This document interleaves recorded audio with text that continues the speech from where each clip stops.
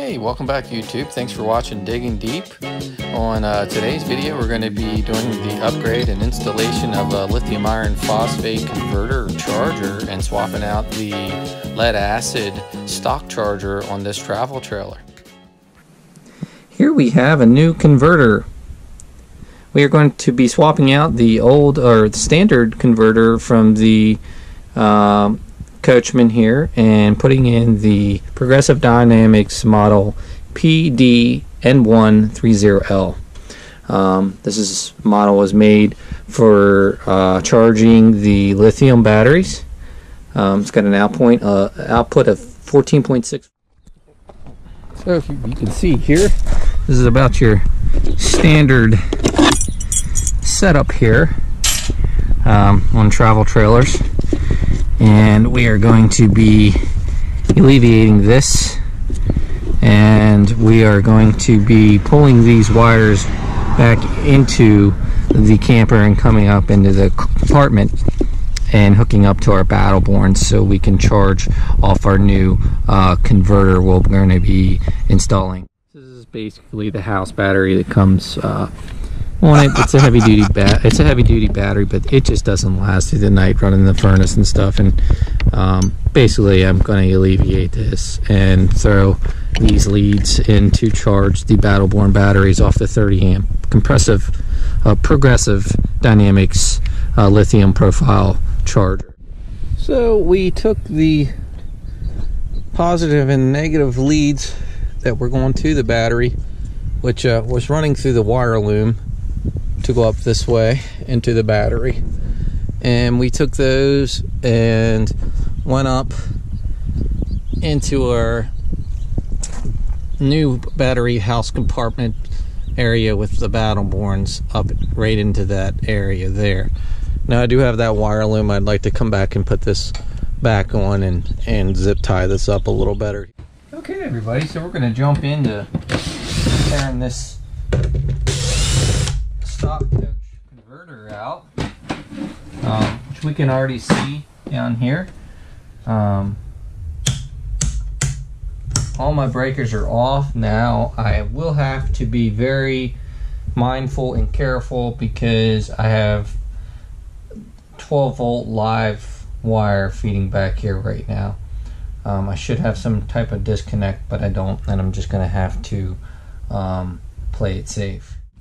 So I removed these two bracket screws here and here. Pretty self-explanatory. So here's your 3 legs coming up to your converter unit, hot, neutral. Obviously you can see where that ties in there. I'm going to pull this out very carefully. So if you look closely here, we have our negative lead and our positive lead here feeding your distribution panel up here. So again, I will stress that you should probably disconnect your 12 volt battery source before doing any of this. But I'm going to be doing the work on this side of the panel, and I'm going to be very careful on my cutting the wires and just making sure I don't have any dead shorts here, because that might ruin your night. But if you look over here, we have our side that will feed the side to the converter breaker. And anybody that knows electrical, this is hot, this is your neutral, and this is your ground, going up to your converter breaker. So basically we have the old unit removed. I didn't stub them too close to where if I wanted to hook it back up I could. Yeah, I should have left a little bit more wire there. And then I just cut those off there. But it could be hooked right back up essentially. And for starters, it's not going to fit. So we're going to figure a way out to get this in here. And this is how my whole night's been with this project. But we're either going to put it over here and extend these two wires here. I tape this off so we don't short anything out. You don't want to short anything out here on the 12 volt side of things, or to feeding this panel here. But we're going to figure something out, and I'll be right back.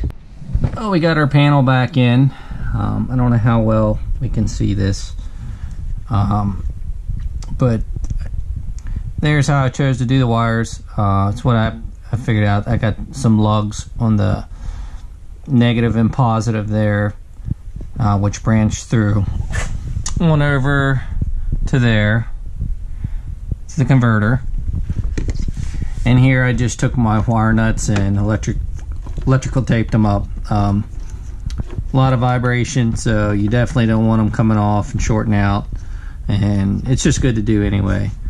And that sloppiness of these tails is what an old electrician taught me how to do back in the days, what we called a courtesy tail. But anyhow, I checked the voltage. It's putting out the charge we want it to. So I'll give everybody an update on how this works. This is the 30 amp version. So we're actually throwing a charge off of shore power right now to the Battleborn batteries. So we're going to button some things up here, and I'll let you know how everything is working. Okay, back again here this morning. Finished about 10 o'clock last night. So we went through the night, and we will bring up Smart Shunt, the Victron Smart Shunt here. This is the 500 amp model, if I didn't state that already.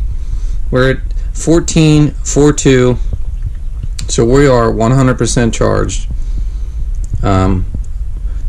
So I'm sure it's at like a float charge right now. I don't know if this converter is just a constant 14.6 and I got to rely on the battery BMS or not, but anyhow, went through the night. It did its job. I'm sure it's been charged up at 100% for a few hours now. Probably did. So I wanted to throw this little clip in here. So feeding out of the 12 volt distribution panel is like a 12 gauge wire to a junction box, where the junction box ties into where you can hook up to your vehicle and get a charge off the 12 volt system on your vehicle. However, the 8 gauge wire from the junction box to the batteries is fine, but the feed up to that is only like a 12 gauge wire. So what I'm going to be doing is feeding from the distribution panel a dedicated 8 gauge stranded wire. I noticed when I hit my slide at times without having the converter breaker on, it lags a little bit. So I'm hoping this will alleviate the struggle. But other than that, everything worked out great. So just double check your wire size from your 12 volt distribution panel to your battery. Mine went into a junction box, which I later figured out was smaller, being fed up to that, and came out of the junction box into the battery with a 8 gauge wire, but being fed to the junction box was a smaller wire, which didn't make much sense.